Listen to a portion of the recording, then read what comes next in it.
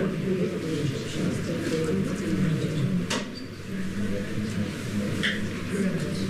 you. 30 minutes.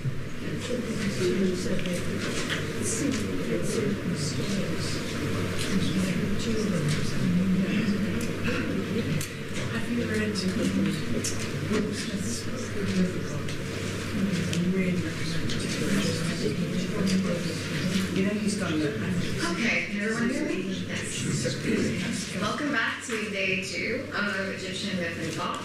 We will just go ahead and pick up where I left off yesterday, first with a little bit of review. So, with the Heliopolitan tradition, which is what we were talking about yesterday, the main player is Atum. He is the sole creator, and in fact he is the creation because he emerges from the primordial waters. He's treated as sort of a universal god. And it's convenient because then when the tradition spreads or when different cities try to reconcile their traditions, because he's so universal, it's very easy for other cities to simply replace him with their version, with their own city god.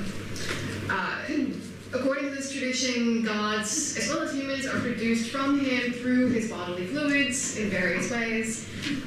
Thus, Atum is the genealogical father of everyone, more or less. Well, what about the sun?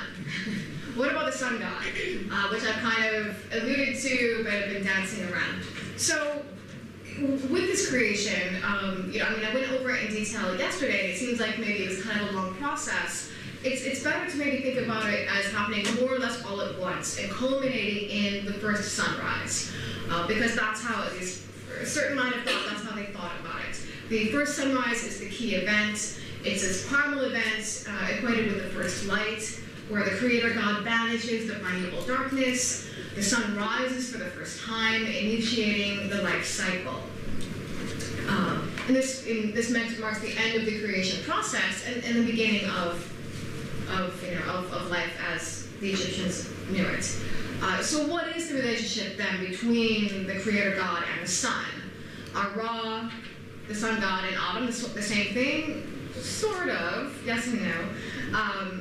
In most traditions, or at least how it develops, the creator god transforms into the sun through the act of creation. Since the sun is regarded as the key factor in life and the functioning of the world,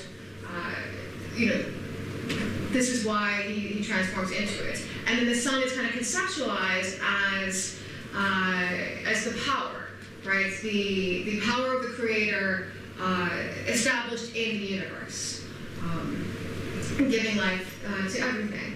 And so, but at the same time, there was a separate tradition, right, of a sun god who clearly went by the name of Ra. And I've given you the Egyptian transliteration up there at the top, and then it's usually transliterated into English either as R-A or as R-E. And that has to do with Egyptologist preference, but basically that sign, that Ain is that letter after the Ra. It's not a vowel, it's a glottal stop. So there is no transliteration into English, and that's why you sometimes see it as A or E. It's just a convenient way to do it. I'll say Ra on my sides. It may say Ra, it may say Re. It's the same thing. It's not a big deal. So there's clearly a tradition of a sun god who is known as Ra, and he's just represented in hieroglyphs by a disk. And so presumably what happened at some point is that a creation myth along with Ra gets merged together. And these ideas are merged together. So the best way to think about it is simply Ra is a manifestation of the creator god. And this creator god, in his capacity as the sun god, can be shown in multiple different forms. We've already seen one. I told you about Kepri yesterday as the rising sun, the beginning sun, that which is becoming. The creator god in his form is becoming. It takes the form of a beetle, or in this representation, a human figure with a beetle head. Which may seem very odd, but it's a way of visually communicating very quickly the idea that this is Ra, who is becoming. This is Ra emerging, Ra of dawn, not Ra of later. So that's the sun god of dawn, and then the sun god of daytime is usually just Ra, or sometimes Ra Horakti, which means Ra of the two horizons. And so you can kind of understand where that comes from, because it's Ra in between the setting and the rising sun. And he's often depicted either just as a sun disk or with a falcon head. And then it has allusions to Horus, of course, but the falcon is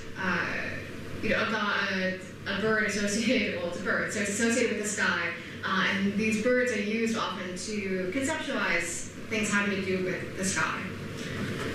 And then you have Ra of the evening, the kind of older, weaker Ra who is about to go to the underworld, who is going to metaphorically die. He's often shown with a ram's head. I'm not entirely sure why, or if we know the reason for that. But he's the weakening one, the older one, who is going to go into the underworld, but he's going to rise again the next day and begin again as the new sun. So, so the sun then represents the power of the Creator in this world.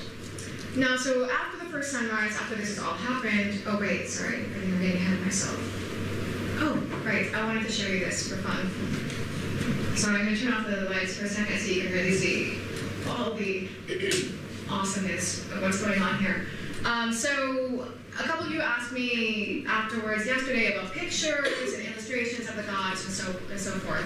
And so I've tried to include a bit more of those, although some of these gods don't really have very good illustrations. But what I wanted to show you is that there's actually a lot of variety in Egyptian iconography. And sometimes it has to do with differences in time, and sometimes it just has to do with different ways of wanting to express metaphorically the nature of the god. So this is a papyrus from a later period in Egypt's history, from the late period. It's a spell, a protective spell from scorpion and snake bites, especially for women. And you've got two gods here, kind of in their somewhat protective forms. One is Bes, who is well known as a kind of demon who protects women and children, especially women who are pregnant or giving birth. And then you have this fantastic representation of Atum, and he's represented as a snake, an anthropomorphized serpent, right? So he's got human legs and human arms, and then he's holding a sun disk with a child in it, which presumably, at least from the description, sounds like it's supposed to be then the newborn son. So he's holding himself, essentially. One form of himself is holding another form of himself, which seems to be a reference of him being self-created, right? And so the serpent, why the serpent? Serpents are associated with marshes, with water, and so it's probably an allusion to the primordial waters. In some traditions, these are represented as having differentiation of forces, which are then represented as different types of aquatic animals. So there seems to maybe be a reference to that. And a serpent can be a source of danger, but what do you do to fight something that's dangerous? It's kind of that fight fire with fire mentality. So you can fight a snake with a snake, or with at least the power of a snake. And so it's all, I put this up here because it's easy to think that, or there's this misconception that this is how the Egyptians visualize the gods as they really are. And it's not. The images are just metaphors as well to express ideas about the nature of gods. It's not that they think that Ra in the morning really walks around like a person with a beetle head, and that's his true form. It's not. This is just a representation of his essence, visualized to make it more accessible to people. So, right, before we go on though to the reign of Ra, I wanted to tell you about, very, very briefly, another alternative version of the creation, especially because it relates closely to biblical tales of the creation. And this is the Memphite theology. So it's based, it comes from the priests of Memphis. Here's a map to show you where it is. You can also see where Heliopolis is. Memphis was, I think as I mentioned yesterday, oftentimes a center of power, of political power in Egypt. And they seem to have their own tradition that emerges as well. And the city god of Memphis was Ptah. He's a very, very old god as far as we can tell, and he's associated with craftsmanship, with creativity, especially like metal workers and architects and that kind of thing. And it seems that there develops, at least in the kind of the Memphite school of thought, of a deep link between Ptah and the creation of the world. And we have a version of it recorded in a text from the 8th century. And what we see is that this text alludes to the Heliopolitan version, but it gives Ptah primacy. And it also presents a more intellectual version of the creation, as opposed to the physical version of the creation coming directly from Adam's fluids. And represents creation as an act of rational thought and speech. So I've put up here a few of the lines from the text, and it starts out this way. These are the first lines. Through the heart and through the tongue, something developed into Atum's image. And great and important is Ptah, who gave life to all the gods and their Kas as well. So remember, the Ka is the divine energy of the spirit. So what he's saying here is that Atum is created out of Ptah. And there's an emphasis on the heart and the tongue. And for the Egyptians, they thought the heart was the seat of thought. When they knew about the brain, they knew it was important. We can tell from medical texts and surgeries that they did, we can see on mummies. But they really thought that the heart was the seat of intellect. And so you get a lot of references to that in Egyptian texts. And so, so there's an emphasis also on the mouth itself. He says his Ennead is beforehand in teeth and lips, that seed in those hands of Atum, for it is through his seed and his fingers that Atum's Ennead developed. But the Ennead is teeth and lips in this mouth that pronounce the identity of everything, and from which Shu and Tefnu emerged and gave birth to the Ennead. It goes on a bit longer, but again emphasizes at the end, or repeats it, it's the tongue that repeats what the heart plans. So you have this mentioned a couple of times, right? I meant to underline this too. Pronouncing, speaking. You have the thought, and then the creation act itself is coming from speaking it. And then the rest of it happens, basically. Atum creates the rest of the Ennead. And this then, in this idea of pronouncement and heart and speech, we can see a parallel for that, of course, in the Bible, and in a couple of places. Also, that the act of naming everything and thereby creating it, that's in the Old Testament. But perhaps really obvious is in the New Testament, with the idea that the whole Logos doctrine, right? So the book of John begins with, in the beginning, there was the Word. And now in English, that translation word, what they're translating is the word Logos. And word is not a perfect translation of that concept in Greek, not at all. Logos, maybe, especially in this context, is best thought of as articulated thought, reason, rationality. And it goes on about the word was with God, the word was God, and so on. And I cited these other lines because I wanted to emphasize the part about light and darkness, right? Life was the light of all people, and the light shines in the darkness. And we can see parallels there with the first sunrise of Egyptian creation. But the Memphite theology then seems to be the oldest surviving example of the type of kind of intellectual or logos doctrine of creation, of the creation of man as coming out of rational thought, a planned, I shouldn't say planned, but an actual plan, a rational plan. Which is slightly different than from the Heliopolitan one, but we can see that the authors of this text I just showed you tried to reconcile the two. Okay, so the world's created. Let's move on from there. Most traditions then have it that the world is ruled. Let me turn the lights back on again. Sorry. I can see, but I guess you guys can't. So the reign of Ra is then the first thing that happens. He rules over everything, and Ra and the kings have a close association. Ra and the institution of kingship. And so this is tied up in why then everything begins with the reign of Ra. And this is important to understand because as we're about to look at the myth, couple of myths dealing with Ra, we're going to see that it's not all happy days and rainbows and sunshine under the reign of Ra. There's actually a lot of problems. And, contrary to what you might expect it to be a golden age. It's not. There's no golden age in the very beginning of Egyptian prehistory, as they see it.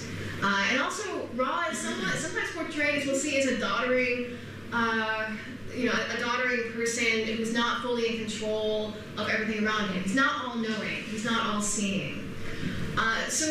Well, why is this? And it seems to be that the struggles of Ra in mythology are thus supposed to mirror the struggles of the many kings of Egypt, right? So if the king of Egypt is an extension of the divine kings, then it raises the question, why does the king have so many problems? Why is there rebellion? Why is he murdered? And so forth. And so one way of explaining that is, well, it was the same for Ra also. Ra had problems too. These problems have always been around. Which is Ra in that... He's the one giving... on the left? Yeah. The king is never shown today. The king is never shown like that. But yeah, that's Ra in the kind of the standard in Ra of midday, right? Ra is a falcon with a sun disk. But I know it might be confusing because often Horus is shown as a falcon as well. The thing about the way we identify gods and so forth in the imagery is through the inscriptions. If there's no inscription, if the inscription's gone, then we have to guess. But the inscription is the best way to know exactly who is being represented.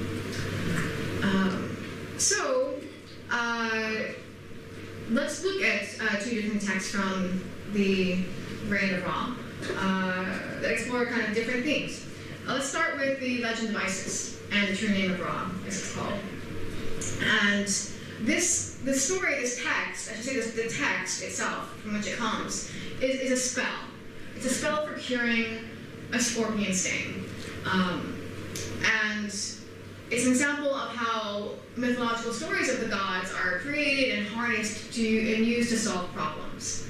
And it seems, and this is a particular genre, that from the Middle Kingdom onwards, we get these narrative stories about the gods that are used as part of strategies of healing. And they are performed, they're performative. So you speak them out, as well as take some action, as we'll see in this example, in order to secure or restore one's health. And so in this story, the basic plot is that Isis forms a snake, a clay snake, that's made from the spits of the aging Ra. And the snake bites Ra and poisons him. And only Isis can save him. But she will only do this once he reveals his true name to her. Which he eventually does do this on the condition that she will only share it with her son, Horus. Now, there's probably a lot of questions on there. We're going to unpack them. But the story includes a number of theological and mythological references to the creation, to the nature of God, and so on. And then the story is then followed at the end with specific instructions of what the healer is supposed to do in order to help the person who is afflicted by a sting. So, first, before we look at the text, let's talk a little bit about Isis herself. I'm sure we've all heard of Isis. Remember, she is the daughter of Geb and Nut. She becomes the wife of Osiris and assists him during his rule. She is the mother of Horus, who will eventually become king and the progenitor of all the Egyptian kings. Her origins are not very clear, but she's very important early on, we can see. She is generally depicted in a protective or sustaining role, and this continues throughout Egyptian history, even when the Greeks and Romans adopt her as one of their gods. But she's generally portrayed as immensely powerful, very, very powerful. And especially great she's great in her knowledge of magic. She uses her magic to revive Osiris, as we'll see tomorrow, and also to conceive and protect Horus, which is a little bit what this myth is about.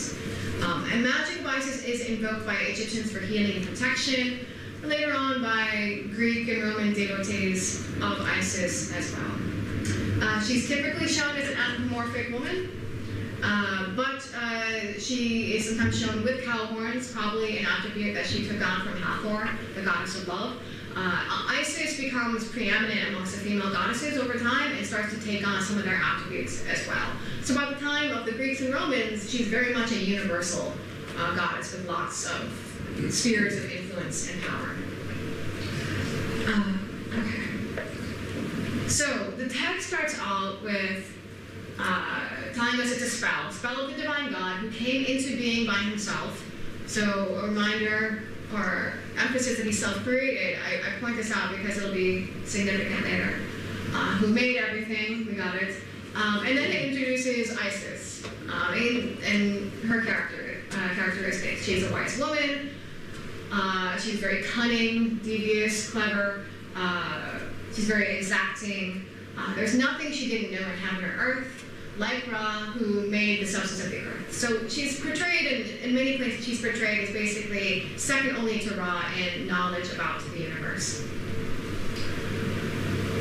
The text continues, and they tell us that upon Ra, a divine old age had weakened him. He cast a spittle to the earth, he spat it out. Isis kneaded it for herself with her hand. She formed it into a noble serpent. So again, it's an allusion to the Heliopolitan tradition, right, about the power of the gods' saliva to create. I skipped part of the text, but the god goes out walking, enjoying what he's created, or enjoying his creation, and he gets bitten by the snake. And then he has a terrible reaction, and it's described. In fact, it's described multiple times in the text. And each time the description is a little bit different. And it's described, and what he says here, it's something very painful, but here he doesn't know what's happening, right? He seems to, he didn't see it, he says he didn't make it, I don't recognize it, I made everything, I didn't make this, what's going on? And he's in a lot of pain, and he's going to tell us this a few times. And so then he launches into a speech. This is directly after what I just showed you, about who he is. And it's interesting because it seems to be at odds with what we've already seen. He says, I'm a noble, son of a noble, the fluid of a god came forth from a god. I'm a great one, son of a great one. My father thought out my name. I'm one who has numerous names and numerous forms. And he kind of goes on to describe it and goes on to talk about how his name is hidden, so it can't be used against him. And then he goes on to say, to describe what happened, what just happened. I went outside for a stroll, I got bitten, it's really terrible, I'm on fire, I'm also really cold, this is awful. So it's the beginning, it seems to be a contradiction, not self-created. But we get the sense here that maybe we're no longer talking about the creator God. Maybe now we're more talking about the person who is trying to identify with a God and who would be using this text. Or maybe we're even making now allusions to the kings, right, as well, who of course have parents. But there's always this tension. It's not just in Egyptian thought, it's in other mythological and philosophical traditions as well, of this chicken and the egg problem, right? What came first? If you need two things, in order to procreate, in order to replicate, how did the first thing get here? So we see this tension and contradiction in the texts. Excuse me, is this a modern interpretation, or was this actually written? This is the translation. A translation says it was actually written. Yes, so everything I put in these little boxes, this is a direct translation of the Egyptian text. From the hieroglyphics. It was in hieroglyphs because it's hieratic, which is the cursive script of hieroglyphs. So they didn't write hieroglyphs on papyrus, they wrote, well, rarely, they did occasionally. They wrote in a cursive script. Hieroglyphs is for stone. Okay. Yeah. So yeah, everything I put in these boxes, this is a translation, not a retelling. Yeah? Would this be accepted by the whole of Egypt? We don't know. I mean, it was definitely accepted by whatever tomb that this was in. It was probably a tomb where it was found. But these kind of stories are very common. So, and this one's from the New Kingdom.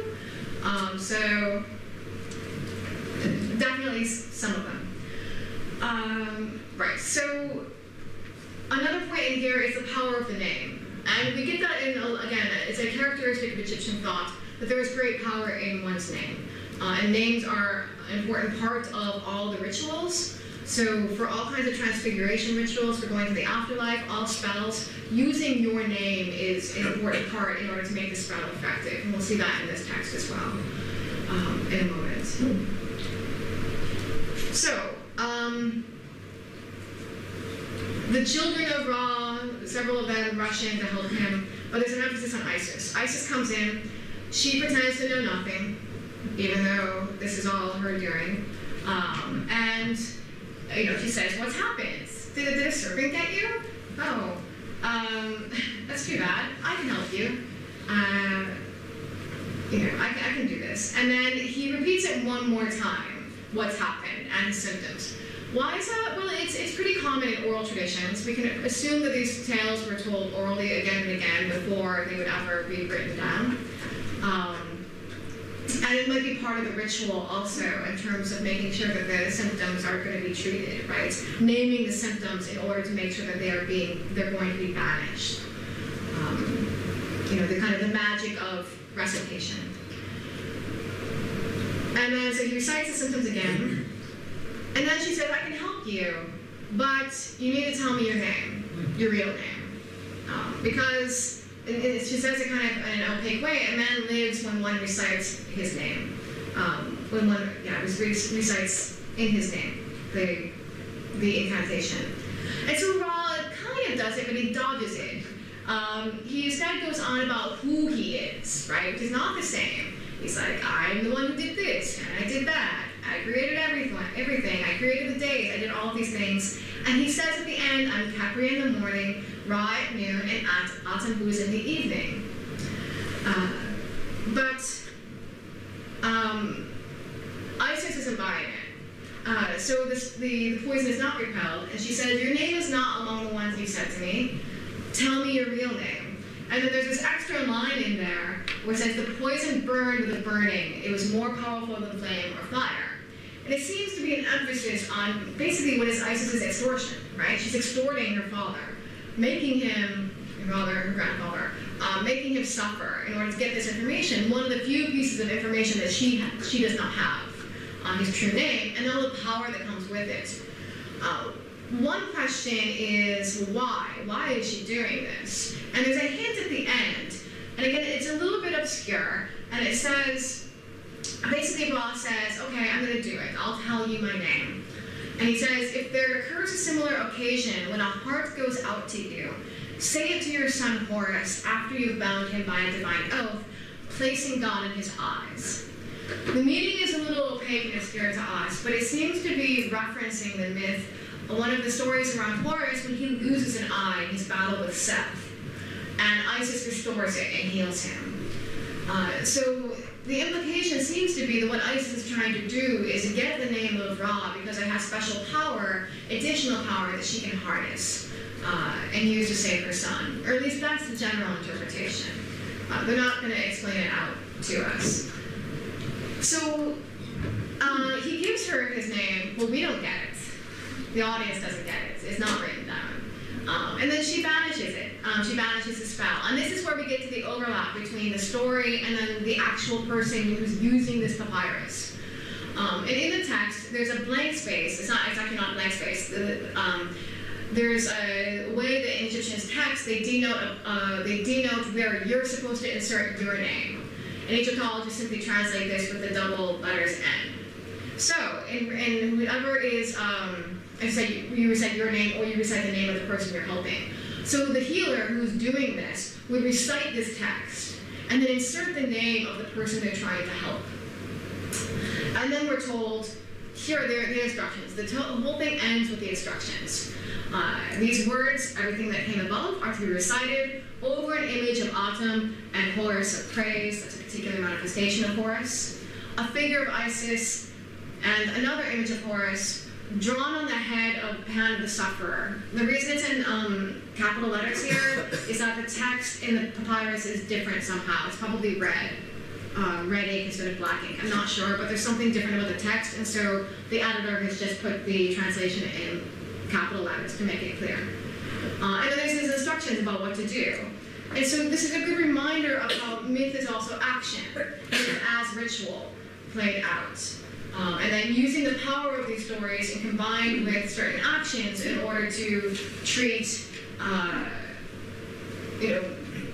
issues of health, issues of, problems in one's life.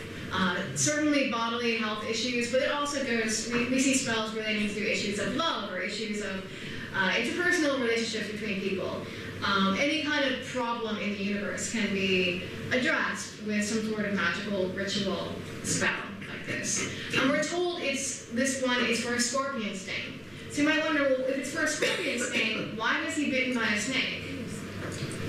Well, the snake seems to be, in a lot of stories and texts, the snake seems to be a stand-in for all kind of worldly evil in general in these texts. And so the snake is used a lot, a snake or a serpent, a lot to denote whatever the evil that's being addressed is. At least that's what people think. Okay, so I should add that there's one other interpretation of this text, and this is a historical or political interpretation. So this text that we have, this version, was from the 19th dynasty, and this is a time of disorder and unrest within the ruling house itself. There's a lot of dynastic squabbles. There is murder amongst the higher ups. There's conspiracies to murder kings. And it's thought that maybe this is an allusion or an explanation for some of these problems in the dynastic house of a daughter or a queen turning on the father, the king, in order to promote or protect her son. Poisons were definitely involved. And so there's one interpretation by scholars is that this is an allusion to that, which is going on in the royal family itself. And trying to explain it, right, in a way that will agree with kind of the cosmos and the way they perceive the cosmos operating. Okay, I'm going to move on to the heavenly cow, but before that, any questions about this? So many questions, right? Yes.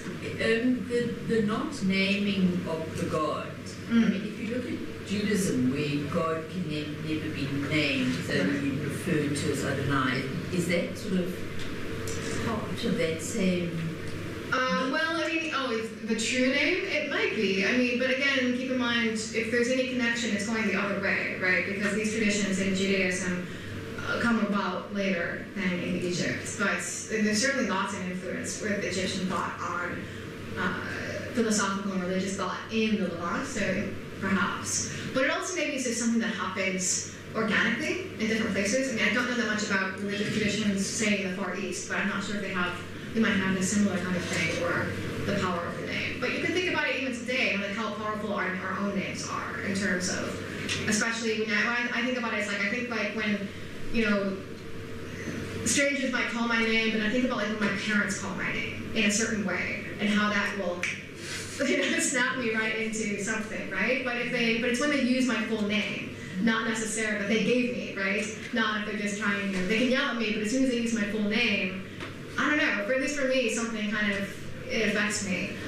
So I think that there might be something to that. There's another question? Yeah. How did these incredibly complex relationships which seem to mutate come to be regarded as the truth overall in Egypt? I mean, these incredibly complicated stories without any evidence whatsoever. I mean, there was no evidence. Well, sorry, evidence for what? Truth. Sorry? Evidence for what? Evidence for these stories. What do you mean? How did they evolve into becoming the truth to the ancient Egyptians? Oh, they weren't concerned about that. About evidence about the past. Yeah, but how did these stories coalesce into these incredibly complex relationships? I think the same way all folklore emerges in all societies, right? The ancestors tell tales, and then they get retold and retold. Is that how it happens? It evolved? Yeah. I think that's our understanding, is that the knowledge passed on. The priests would probably have led the evolution of these stories. Is that correct? Yes. Keep in mind that there are lots of priests, right? Almost anyone can be a priest in ancient Egypt, although there are higher priests and lower priests. But yeah, in a similar way as all oral traditions and knowledge gets passed on. This evolves. Yeah, but keep in mind, in terms of our knowledge of them, it's very haphazard, right? It just happens to be whatever's preserved in a papyrus in some tomb that we happen to find that didn't get destroyed, right? So, there's tons of documents that did not survive. Not to mention stuff that was probably never written down. So what we see is a very, very, I would say, like a huge jigsaw puzzle with only a handful of pieces. So we make the connections as much as we can, but as I just kind of suggested in interpreting this, we're guessing a lot of times, right? We're trying to draw inferences, compare with other traditions and texts, and try and guess the meaning. And that's why, Egyptology and as a field, there's always new information and new publications. As we find new texts or we think about things differently, people come up with new interpretations. So it evolved for them, and it's evolving for us too, I guess is the point. Okay, thank you. So let's look at another text, the so-called Book of the Heavenly Cow. It's not a book, not a physical book, but it is one of these so-called underworld books, like the Book of the Dead, the Book of the Underworld. It's a text, but we just call it a book out of convention's sake. And it's one of these funerary books that was inscribed in tombs. So tombs of kings, some of the kings, especially in the New Kingdom, also some people who weren't kings as well. And it is, I should say about half of it, the mythological story part, describes a part of the creation saga, when the sun god abandons the earth because of human wickedness. The other half is a series of spells, and these spells basically allow for the departure of the deceased from this realm to follow the sun god into the realm beyond. So the whole idea or purpose of the book is that, much like the sun god, the deceased, in this case, this exact example, the king Seti, he doesn't die, he's just going someplace else, if you will, to the great beyond. But we do have this mythological narrative within it, and it's quite interesting. It's a bit long, so I won't be putting quite as much text up, but just some of the highlights. So it begins. Once it came to pass, under the majesty of Ra, the self-generated god, there it is again, that when he had been in kingship over mankind and the gods combined, mankind proceeded to contrive a plot. Now that he had grown old, his bones being of silver, his flesh of gold, and his hair of genuine lapis lazuli. The gods are often described as being made of these precious materials, precious elements of the earth. His Majesty became aware of the plot, and so he decides to call a council and make a plan, and he summons his eye. I'll come back to the eye in a couple of slides, don't worry. Shu, Tafnu, and a whole bunch of people, including Nun, the primordial waters cube. And so Ra says to Nun, you're the oldest one in whom I originated, and also you other ancestral gods. Mankind has contrived a plot against me. Tell me what to do. Help me out. Give me a solution.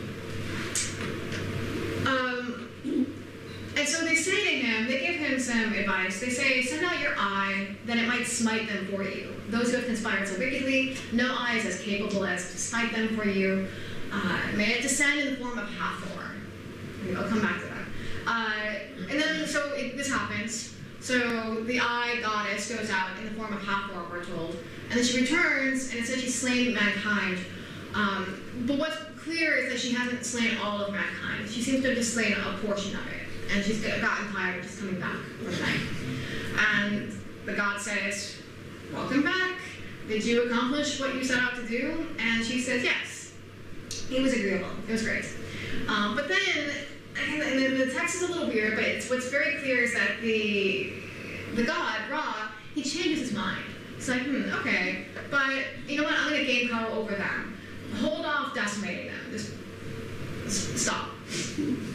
Now, and then at the end of the line, but after that, in a slightly different ink, we get in this slightly different kind of, what we would do in italics to make it indicate it's a different form of the text.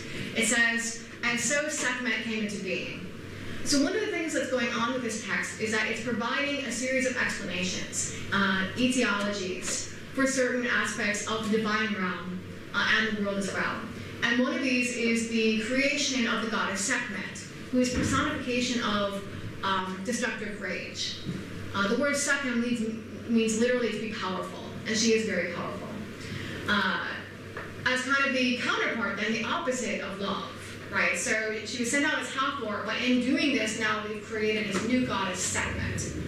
Sekhmet is represented a lot in the New Kingdom. Maybe that happens to be because the kings of the New Kingdom are out conquering a lot and killing people a lot, especially people in Israel and so forth. But so she's often shown as statues in the New Kingdom and shown as a woman, but with the head of a lion, right? So with that kind of ferocious, destructive power that a lion has. Now, what about the eye? What is this eye? The eye shows up, the eye sends out. Well, divine eyes are quite important in Egyptian mythology and thought, especially those of the most powerful gods like Ra and Horus. And the eye of Ra in particular is generally personified as a goddess, and it can be sent out to do things. The thing is, it also has its own agency and will, and sometimes the eye gets upset with Ra in other stories and just takes off and has its own adventures. And so it's a little bit, so he can't entirely control it, which is part of what we're going to see happens next. But it's divine moral power at its most fierce, at its most brutal, right? And it represents the god's power in action. And for that reason, then of course, the divine eyes can take on a protective form as well, right? And that's why we get all these eye amulets that are found all the time in ancient Egyptian material culture. The one that you see probably most common, you see the Wajid eye, is the eye of Horus. But it's similar in spirit to the eye of Ra. And it is used for a form of protection. So, but in this story, the eye of Ra is sent down to obliterate humanity because they've been wicked and they are rebelling. But it can't entirely be controlled. And so, what we're told is that Ra has a change of heart. He says on the line I just showed you earlier, also gain power over them as king. We interpret that as the kind of institution of kingship of a human kingship is going to be enacted, perhaps. And he says a little bit further down, I shall preserve mankind from her. The eye has its own agency. Sekhmet's power is so great, it's not a simple matter of just telling her to stop. Like, she's got a mission, she's going to do it. So he comes up with a plan. Ra comes up with a plan, and it is really what it says there. You can read it in the text if you don't believe me, that I posted. Ra brews a whole bunch of beer, because beer is a staple of the Egyptian diet. And it's not quite beer like we have today. It's more of a kind of, I don't want to say porridge, but it's more substantial than that. And it's very nutritious. So he brews up this huge batch of beer and gets a bunch of ochre dye and dyes it red. And he gets up early in the middle of the night before Sekhmet wakes up again. And he goes and he spreads it out all over the fields. He dumps it out everywhere. And so then the eye goddess wakes up. She sets out in the morning and sees it. We're told she's delighted. She proceeds to drink it. And thought it was just great. But she came back so drunk, she couldn't recognize humanity anymore. So basically, in order to thwart her, he got her drunk, so she couldn't actually carry out her mission. Now, this seems like a kind of silly story, but again, it has a purpose. It's an explanation for a particular festival, known as the Feast of Hathor, that takes place every year, which involves heavy levels of intoxication. So where did this festival come from? Oh, it goes back to the time when man was wicked and when Ra saved, but then Ra decided to save mankind from his own wrath, right? And this might sound somewhat familiar, right? We have certain echoes of that in Old Testament ideology as well, of this wicked humanity and God wanting to destroy it, but decided to save it, for slightly different reasons.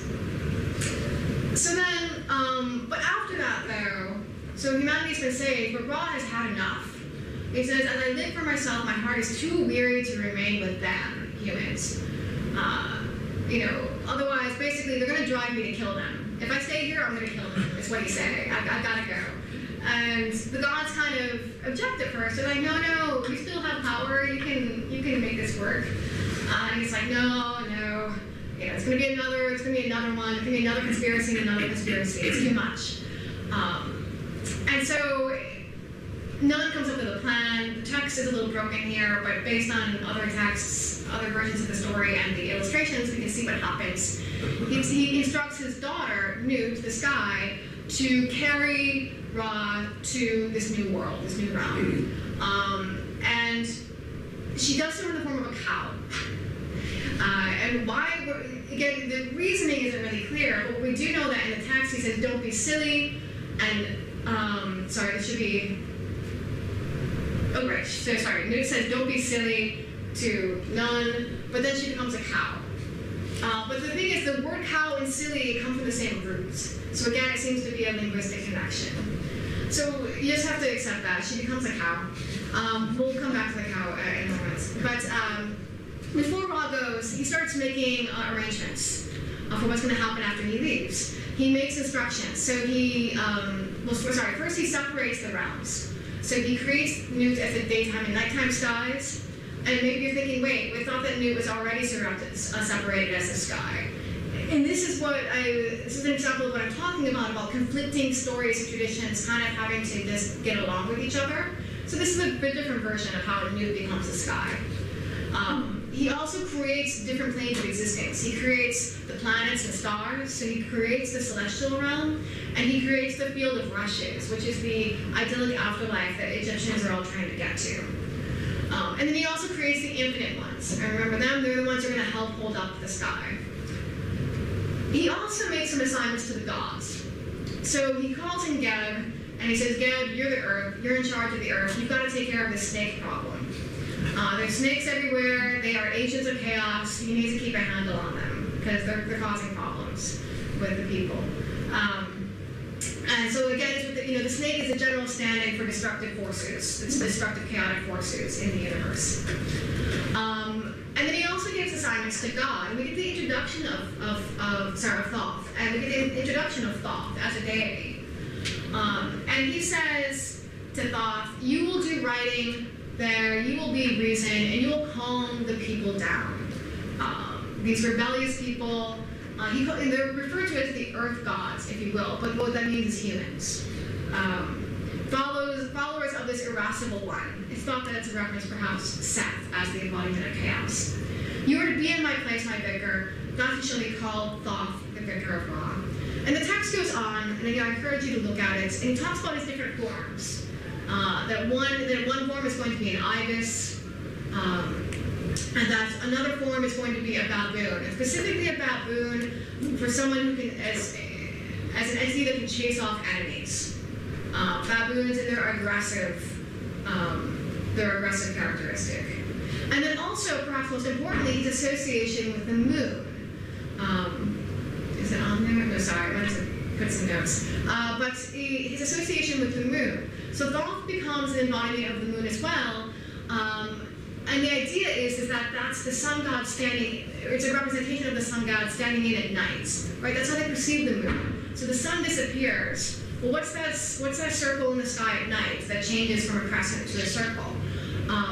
That's the sun still coming through, connecting between the two celestial realms. And Thoth is then given responsibility for taking that form. And that's why Thoth is often associated with the moon. So this is why we get images of Thoth as a baboon, and often with then the moon and sun disk combined. He's connecting those two worlds on behalf of the sun god, because the sun god is taken off. So the rest of the text are spells and actions for the deceased to carry out in his spiritual form in order to complete the transfiguration and follow the sun god into the great beyond. And that's one of the myths. It has several points. First of all, it serves as a divine precedent for the king leaving the earth for the sky. Why do kings die? They follow in the footsteps of the sun god. The stories also provide different roles for the gods, establishes different roles and responsibility of the gods that the Egyptians have come to know, and explains them, how they came to be. And then also the text explains the existence of evil as a characteristic of humanity and outside of divine control. Much like in Christianity, much like in other belief systems, there's always this question, this problem of why does evil exist in the world? If the gods are all powerful, if they are essentially good, then why is there evil? And so there's two ways the Egyptians do it. One is that they show that there's just chaos in the world that the gods have to contend with. They are stronger and they're in a better position to fight with it, but they still have to contend with it. Another way of explaining it is that evil originates in mankind, and this is kind of complementary. Evil originates in mankind in a way that the gods simply cannot manage, because of this kind of overarching chaotic force that exists in the universe. And there was some debate about this in Egyptian thought. Some people challenged this orthodoxy and thought, well, why is there evil? Why don't the gods, especially in times of strife and destruction and famine and war, we get to ask the question, why aren't the gods, why aren't the kings curing this? And then the answer often is, well, it's mankind who's doing this to themselves. Mankind has the ability to not be evil. They have to choose to. So the text also then reinforces that idea. Okay, so, yes, that's it for today. So that's, sorry, I can get this here. Come back. So that's the reign of Ra for today. Tomorrow, what we're going to do then, after Ra leaves, what happens is some other gods rule for a little while, but then eventually it's Osiris. But Osiris gets murdered by Seth, and then it's a problem. So we will explore that saga tomorrow and its implications, especially for the way that the Egyptians looked at the afterlife and the idea of rebirth and all of that. But in the meantime, of course, I will happily take more questions. Thank you.